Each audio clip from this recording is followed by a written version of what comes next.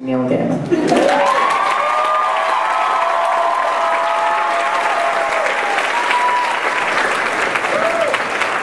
So, we're going to do three different things up here on the stage. And the first thing I want to do is read you something that isn't mine. I'd known Becca for about 4 years before I knew that she was a poet. She sent me a very, very nervous email one day with a bunch of poems in it, just wanting my opinion, and they were beautiful. And I thought I would begin by reading one of them to you. And this is called Diluted Chinese Ink Poisoning.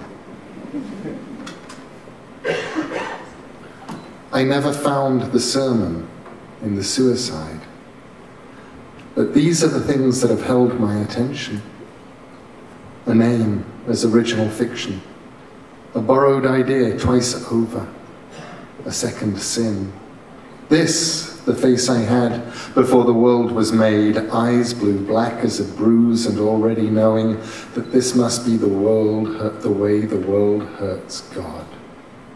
You, building shadow boxes in your bedroom, pot after pot of semi-hot coffee, and turning the corners down.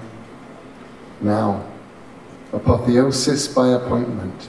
Now, we know too much. We read highway signs as semiotic warnings. We die stillborn to avoid rejection. I never found the lesson in the murder of 5, and now Dietrich is dead. But still we keep the key light 8 feet up and a little to the right. Yeah!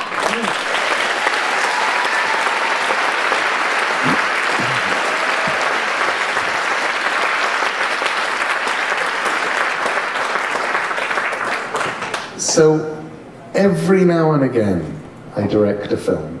Not very often, but it happens. It's like picking a spot, you go back there. And a few years ago, I wanted to make a film about human statues called Statuesque. And I figured I knew who to cast as the lead, because I was on very good terms with an ex-professional human statue. And when I got to ask her who else I should cast in it, we were looking for human statues, Amanda said, Becca. She's amazing. So Becca flew to England, and I cast her as an airman in a film. It's a very, very short film. The brief was make a silent movie, and I did. And it stars Bill Nye.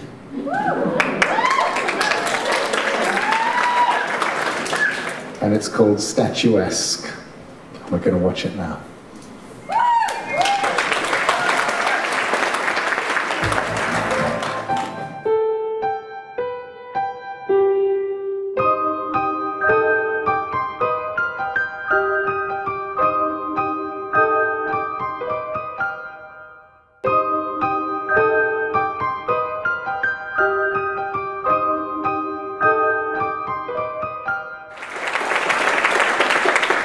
So, earlier this year, I wrote 12 stories in 3 days,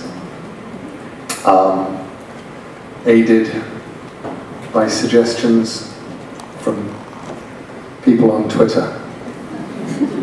I asked them questions like, why is January dangerous, or whatever, and would get these wonderful Twitter replies, and then picked 12 and wrote a story for each month, a project that was sponsored by BlackBerry. And I wanted to read 2 of those stories tonight. At least one of them. Maybe both of them. And Becca, in the back of my head. They were all written very shortly after she passed. This was the one I wrote for November. The brazier was small and square, and made of an aged and fire-blackened metal that might have been copper or brass. It had caught Eloise's eye at the garage sale because it was twined with animals that might have been dragons and might have been sea snakes. One of them was missing its head. It was only $1, and Eloise bought it along with a red hat with a feather on the side. She began to regret buying the hat even before she got home and thought perhaps she would give it to someone as a gift. But the letter from the hospital had been waiting for her when she got home, and she put the brazier in the back garden and the hat in the closet as you went into the house, and had not thought of either of them again. The months had passed, and so had the desire to leave the house. Every day made her weaker, and each day took more from her. She moved her bed to the room downstairs because it hurt to walk, because she was too exhausted to climb the stairs, because it was simpler. November came, and with it the knowledge that she would never see Christmas. There are things you cannot throw away, things you cannot leave for your loved ones to find when you are gone, things you have to burn. She took a black cardboard folder filled with papers and letters and old photographs out into the garden. She filled the brazier with fallen twigs and brown paper shopping bags, and she lit it with a barbecue lighter. Only when it was burning did she open the folder. She started with the letters, particularly the ones she would not want other people to see. When she had been at university, there had been a professor and a relationship, if you could call it that, which had gone very dark and very wrong, very fast. She had all his letters paper-clipped together, and she dropped them, one by one, into the flames. There was a photograph of the 2 of them together, and she dropped it into the brazier last of all, and watched it curl and blacken. She was reaching for the next thing in the cardboard folder when she realized that she could not remember the professor's name, or what he taught, or why the relationship had hurt her as it did, left her almost suicidal for the following year. The next thing was a photograph of her old dog, Lassie, on her back beside the oak tree in the backyard. Lassie was dead these 7 years, but the tree was still there, leafless now in the November chill. She tossed the photograph into the brazier. She had loved that dog. She glanced over to the tree, remembering. There was no tree in the backyard. There wasn't even a tree stump, only a faded November lawn strewn with fallen leaves from the trees next door. Eloise saw it, and she did not worry that she had gone mad. She got up stiffly and walked into the house. Her reflection in the mirror shocked her, as it always did these days. Her hair so thin, so sparse, her face so gaunt. She picked up the papers from the table beside her makeshift bed. A letter from her oncologist was on the top, beneath it a dozen pages of numbers and words. There were more papers beneath it, all with the hospital logo on the top of the first page. She picked them up, and for good measure, she picked up the hospital bills as well. Insurance covered so much, but not all. She walked back outside, pausing in the kitchen to catch her breath. The brazier waited, and she threw her medical information into the flames.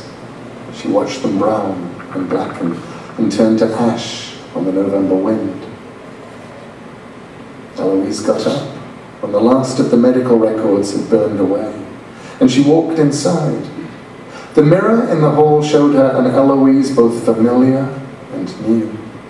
She had thick brown hair, and she smiled at herself from the looking glass as if she loved life and trailed comfort in her wake. Eloise went to the hall closet. There was a red hat on the shelf she could barely remember, but she put it on, worried that the red might make her face look washed out and sallow.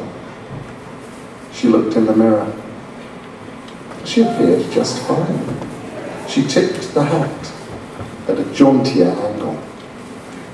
Outside, the last of the smoke from the black, snake-wound brazier drifted on the chilly November air.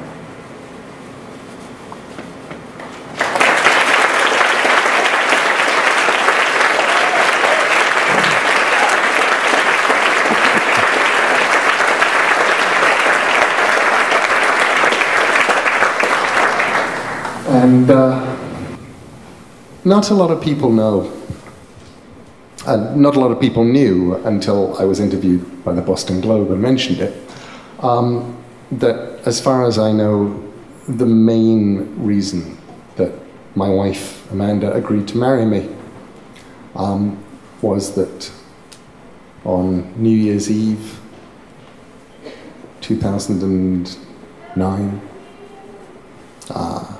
Boston Pops gig, backstage, Amanda, who was sort of nerving herself up for the idea that I might at some point soon actually be seriously proposing, said, "So, Becca, what do you think?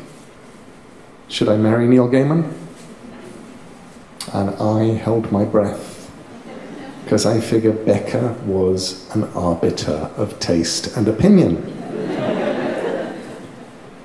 And Becca said, "Duh."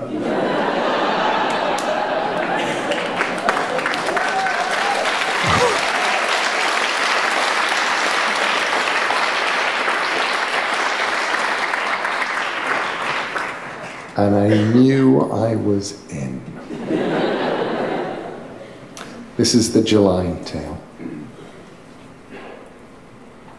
The day that my wife walked out on me, saying she needed to be alone and have some time to think things over, on the 1st of July, when the sun beat down on the lake in the center of the town, when the corn in the meadows that surrounded my house was knee-high, when the first few rockets and firecrackers were let off by over-enthusiastic children to startle us and to speckle the summer sky, I built an igloo out of books in my backyard. I used paperbacks to build it, scared of the weight of falling hardbacks or encyclopedias if I didn't build it soundly. But it held. It was 12 feet high and had a tunnel through which I could crawl to enter to keep out of the bitter Arctic winds. I took more books into the igloo I had made out of books, and I read in there. I marveled at how warm and comfortable it was inside. As I read the books, I would put them down, make a floor out of them, and then I got more books and I sat on them, eliminating the last of the green July grass from my world. My friends came by the next day. They crawled on their hands and knees into my igloo. They told me I was acting crazy. I told them that the only thing that stood between me and the winter's cold was my father's collection of 1950s paperbacks, many of them with racy titles and lurid covers and disappointingly staid stories. My friends left. I sat in my igloo, imagining the Arctic night outside, wondering whether the northern lights would be filling the sky above me. I looked out, but saw only a night filled with pinprick stars. I slept in my igloo made of books. I was getting hungry. I made a hole in the floor, lowered a fishing line and waited until something bit. I pulled it up. A fish made of books. Green-covered vintage penguin detective stories. I ate it raw, fearing a fire in my igloo. When I went outside, I observed that someone had covered the whole world with books. Pale-covered books, all shades of white and blue and purple. I wandered the ice flows of books. I saw someone who looked like my wife out there on the ice. She was making a glacier of autobiographies. "I thought you left me," I said to her. "I thought you left me alone." She said nothing, and I realized she was only a shadow of a shadow. It was July, when the sun never sets in the Arctic, but I was getting tired, and I started back towards the igloo.